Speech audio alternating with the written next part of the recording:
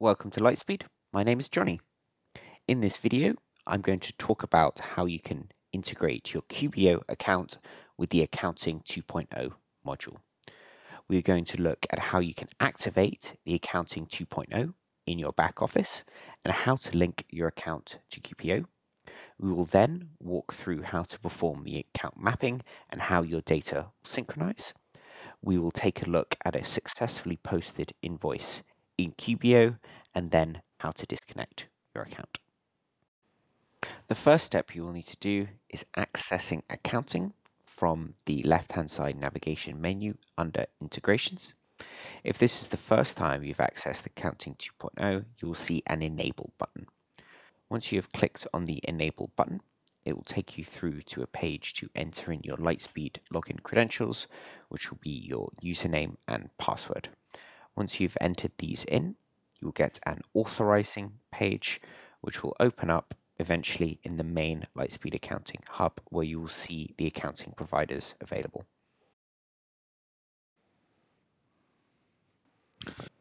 What you can now do is scroll down and click Connect next to Quickbooks Online.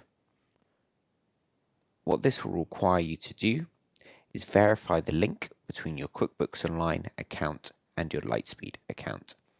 An easy trick to make this faster is to have your Quickbooks Online account logged in another tab. If not, you'll just need to put in your QuickBooks Accounting username and password.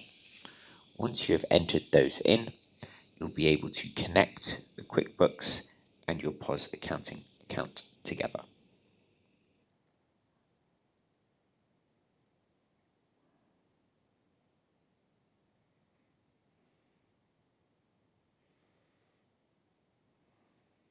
Once this is done, you can click on the Done button, and you will now load up the Lightspeed Accounting page.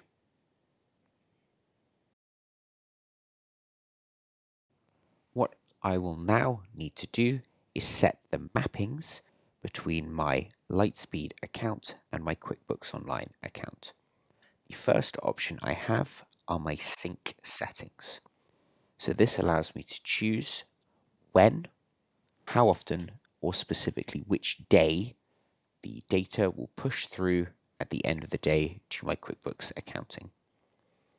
What I can also then do is choose a notification email, which will be the email address where I will receive an email notification if there are any issues with the syncing.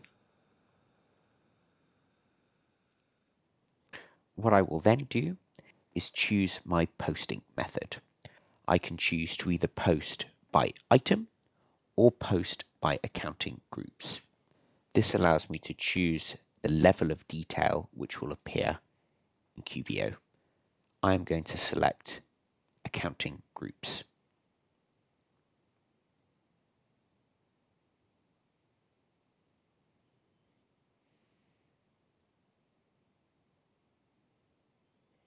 What I then need to do is select a default sales account. To choose an account, I click and the available accounts will appear in the drop-down. Once I've selected my account, I can click on it and it will appear.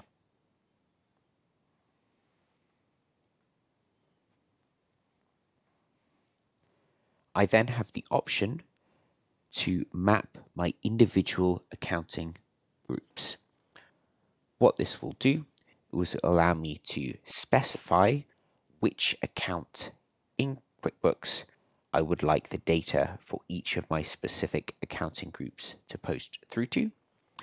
If I do not map my individual accounting groups, all data for all accounting groups will go to the default sales account.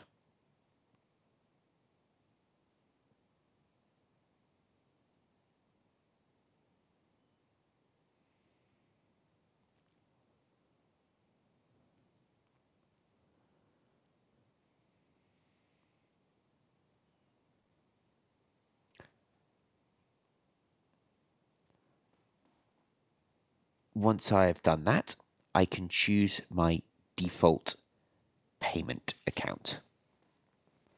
Similarly to choosing my default sales account, I have the option to map my individual payment types. What this will do is allow me to specify which account or accounts the value of each of my payment types will push through into QBO. If I do not map individual payment types, all data for all payment types will go to the default payment type account.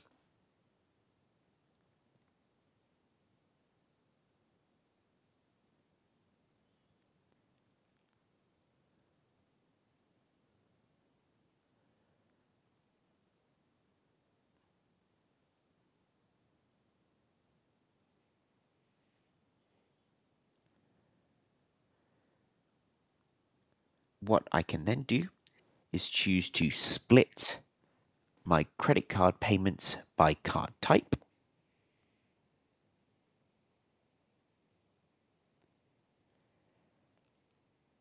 I will then need to map my tax rates. So all of the tax rates currently available in my Lightspeed account will need to get mapped to an appropriate tax rate in my QBO account. I will need to map all of the tax rates. However, I can map multiple tax rates to the same tax rate QBO if necessary.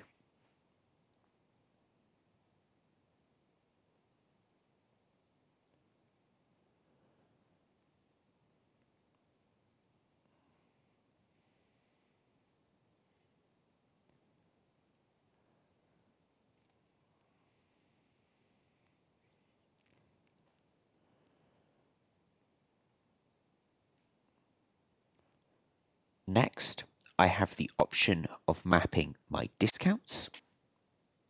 If I choose to map my discounts by toggling the slider,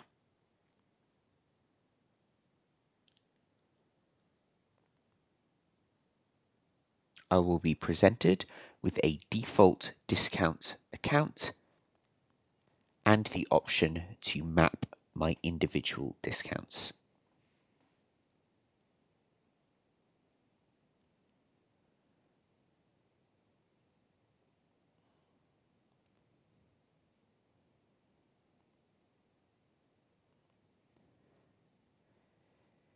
If I choose to map my specific Lightspeed discounts through to my specific QuickBooks Online accounts, I can.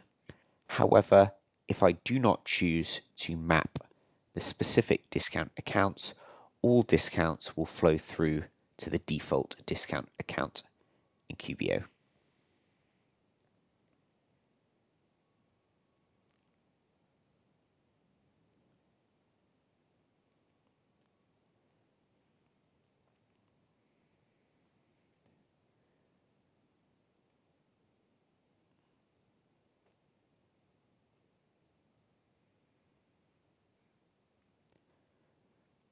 What I can then do is choose which account I would like my tips to push through to.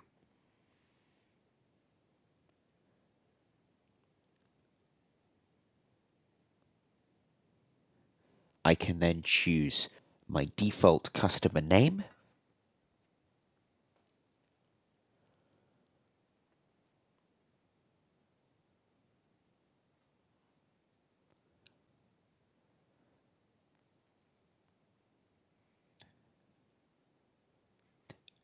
And a custom transaction number.